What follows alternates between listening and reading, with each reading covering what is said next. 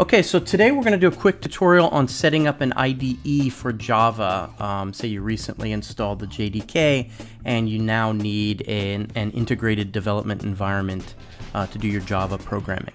And I'm actually going to work with IntelliJ's IDEA IDE, which I think is fantastic. I like all of their products. I've uninstalled it from my machine now so that we can show it as a fresh or clean install.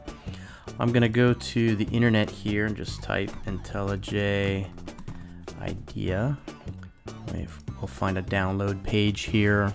So I'm going to choose the community version here.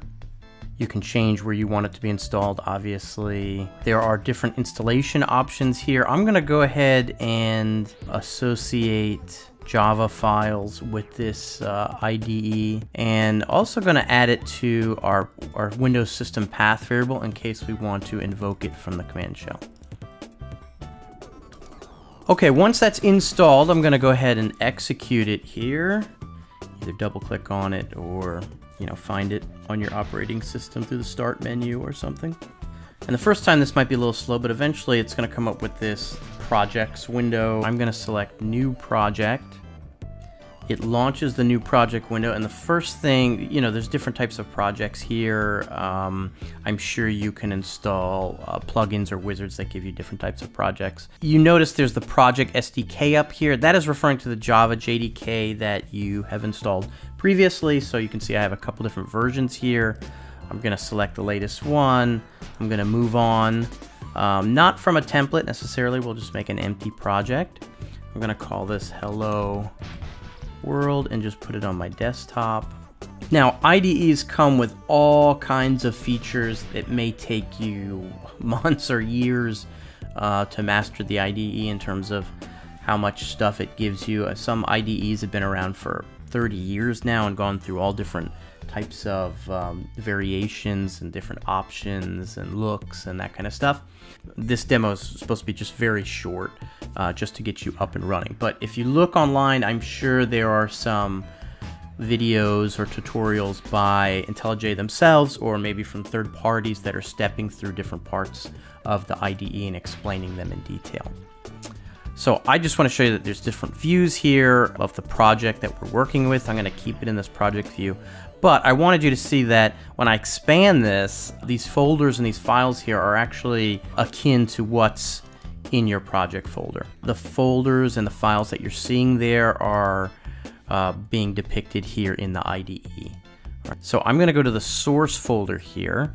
I'm going to right click on it and add a new Java class, which will create a file for it.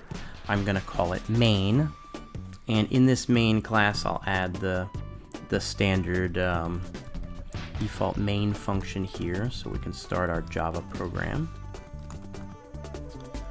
And within it, I'm going to add a simple print line.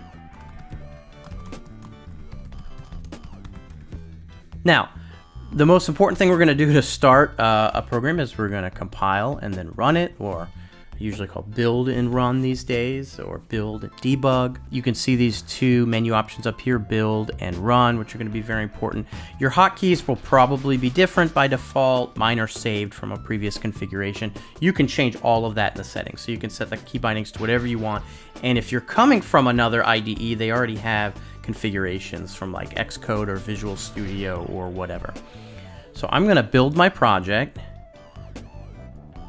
Should see a build notification. Here you go, a build notification down here. That's an asynchronous process, so I can still work with the IDE while that's happening. You'll see other things happening down here, like indexing or caching of the JDK files, and you can check into those. There's all different types of things going on behind the scenes. The first time you run this IDE, it probably will be a little chunky, depending on your hardware, but over time, as you use it, it'll get faster and faster usually. Okay, so our build is completed. We had no errors, right? If you did have some errors here, those would be indicated. Okay, so we have our error window here, and you can click on these and they'll bring you to different parts of the code. All right, I'm gonna build that one more time. All right, now I want to go ahead and run or debug my program, but you'll notice that by default these are grayed out, right? And you only have the ones with the ellipses after them. And what that's saying is you need to set up a configuration. You can also see the configuration menu up here. And this is very common in IDEs. Configuration basically defines the different options for executing your program, because you might want to pass it different arguments in, right, that go into the program, or you might want to set some specific settings for different types of configurations. We're going to go to debug here. We're going to say edit configurations, right? We don't have any here. I'm going to add one, an application configuration. You can see there's a lot of options here, but I'm really only concerned with naming this. So I'm going to say debug main program, and the class that is going to be the entry class for this particular program, and I'll type main, and it finds it in the default package here. That's the one that we want. All right, I'm going to apply this. It has the correct JDK that I want to use. Close this, and now you can see I can debug from here, and also I can select the configurations that I've created here. Okay, so let's go ahead and debug. You can also use your hotkeys to do that. And there you go, you have it running. It's doing our printout.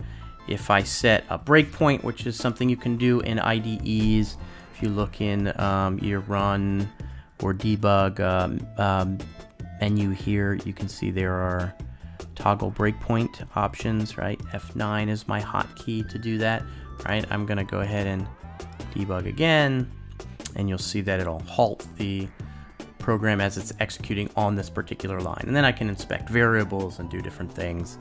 I'm gonna close this out now.